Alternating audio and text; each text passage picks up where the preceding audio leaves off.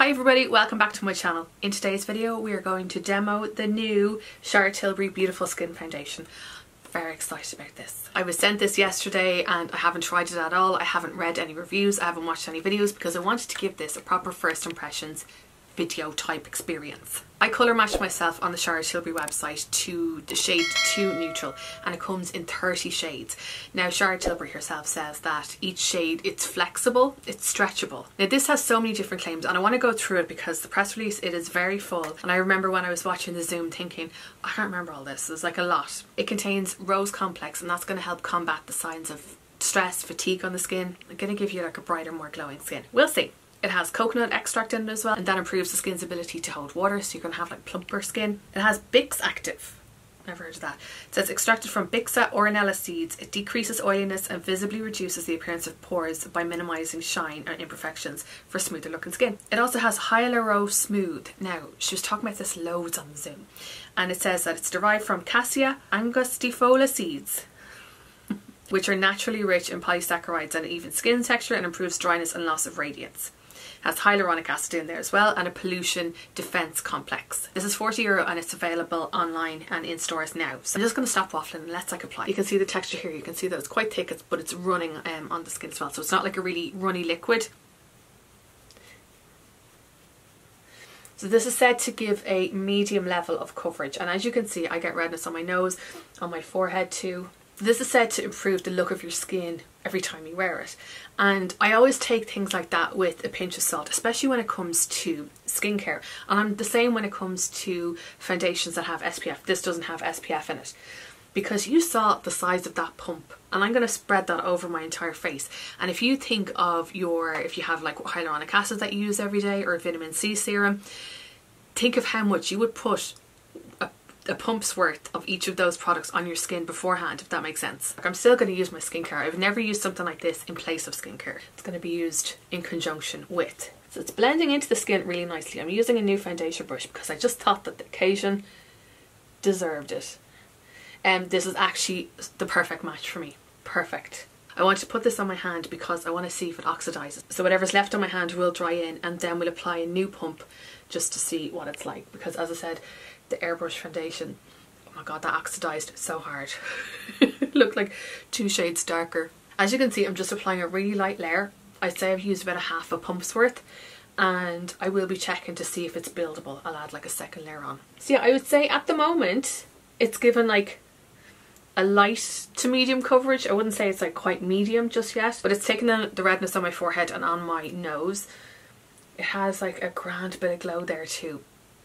Okay, I have good vibes with this. These are the pores that are always the true test of a foundation, and it has smoothed over them perfectly. Do you know what? I think as an experiment, what I'm going to do is leave this half of my face like this, but then the other half I'm going to use the Airbrush Flawless Setting Spray as my primer. I'll apply the foundation and then I'll apply this over the top. I'm not going to apply powder over it because I just want to see how it wears with and without this, because this stuff is brilliant. Okay, I'm going to use the press release as a protector over the other side of my face.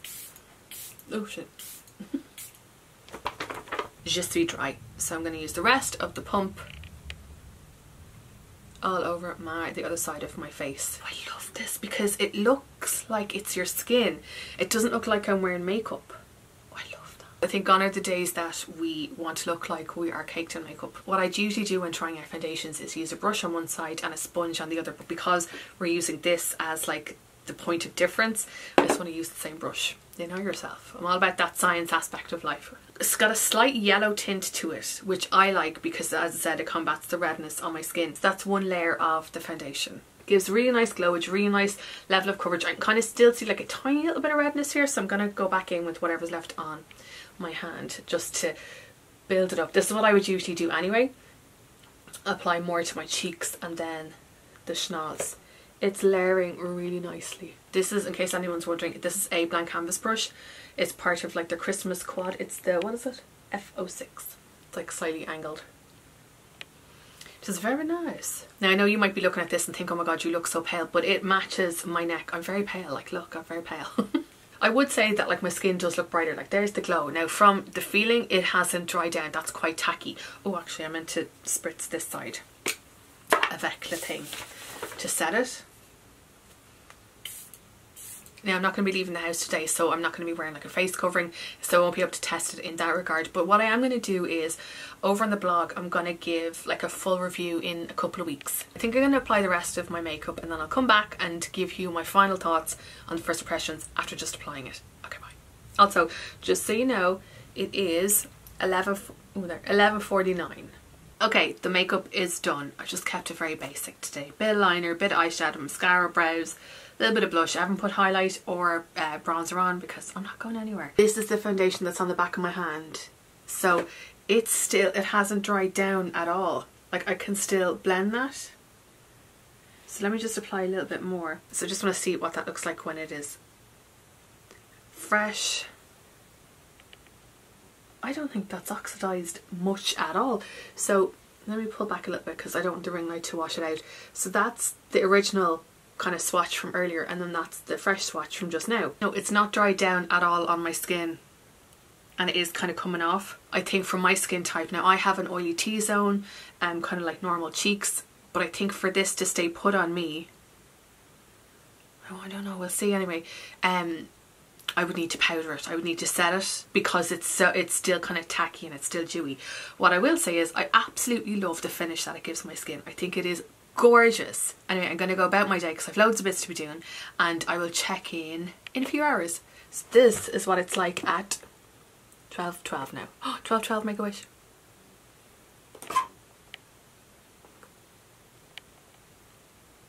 It is now 26 minutes past 3. Can you see? And I'm going to do a check-in. Okay, first impressions, this is what it looks like. What time did I finish? Was it like 12ish? This is what it looks like anyway. Let's have like a little squiz, a little close-up. Like this.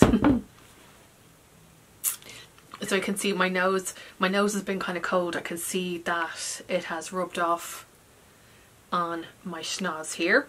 I can see as well that it has gathered here in that smile line. Not so much on that side, and that's the side that we put the setting spray on. It definitely still feels tacky on both sides. My pores here still look great. Slightly breaking down ever so slightly on my nose. Can you see my nose is red? In terms of the cheek, now I didn't apply highlighter earlier when I was doing my makeup. The glow is still there, but I would actually enjoy if I could powder down my T-zone here a little bit, because it's something that I would always do just to kind of keep the shine at bay. I think that while the majority of my head still looks nice and glowy here, maybe it's just like the ring light just makes it look like it's extra shiny. I'm trying not to touch it too much so that when I do check in later we can kind of see the situation that we're in. But let me come up close and personal.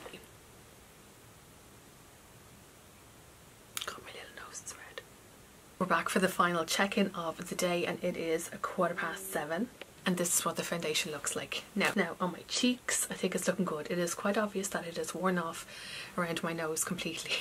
My nose has just been running today, so I've been like tissuing it. I kind of want to like fix it, but I'm not going to just yet. I know the ring light always kind of enhances the glow of a foundation, but across my forehead on both sides it looks like shiny. It looks kind of sweaty. I would need to powder this down to make it look decent. It has slightly collected in my pores here, slightly, but I think if I powdered that, I don't think that would have happened. I think it's fine on this side. Can I just fix my nose so I can talk to you properly? Okay, 1 second. This is my brush from earlier on. I haven't put any extra foundation on it, but what I will say is that like it does a decent job of covering the redness. Okay, my final first impression thoughts are, it is gorgeous for giving glowy skin. I think if you have dry skin, your face would enjoy it. That sounds really weird. It sounded better on my mind. But I think if you have any oily parts on your skin, you would need to powder for it to stay in place all day. I know for a fact if I was wearing like a face covering, it would be gone off my nose completely. But on the whole, I think it's a really lovely foundation. What I wanted to show you actually really quickly was, I wanted to compare this just on my hand. If you want to see like a full side-by-side review, like comparison of this, let me know. But I want to show you this. So that is the Charlotte Tilbury one. I'm going to show you my Sculpted Second Skin Matte. And then I'm going to show you the CC Cream from It Cosmetics in the shade Light. Charlotte Tilbury, Sculpted, It Cosmetics. So let's have a little look. I can't see anything in the screen. Oh, I'll look in the mirror here. So that's the Charlotte Tilbury one. That's the sculpted one. and that's the It Cosmetics one. Charlotte Tilbury Shade 2, Sculpted 2.5, and It Cosmetics Light. If I blend them out a little bit, I can see like the true finish of them. They're all quite similar. So you can see the It Cosmetics one is significantly darker than the other two. The Sculpted one side by side has like a bit more of like a peachy pinky undertone. It makes the Charlotte Tilbury one look that little bit more yellow. In conclusion, first impressions are really, really good. I'm going to continue using it to see how I get on with it. I'm going to try it with like different brushes, with beauty blenders, applying it with my fingers. I'm going to powder my skin tomorrow after using it. I'll keep you posted on how I get on with it over on the blog, which I will link below. I'd like to see how it will compare to the Sculpted Second Skin, kind of in like a side-by-side comparison. Do I think it's better than Sculpted Second Skin? Not obviously so. But no, if I thought that this was obviously better than this, I would let you know. But would I kind of pick this over this? Probably not.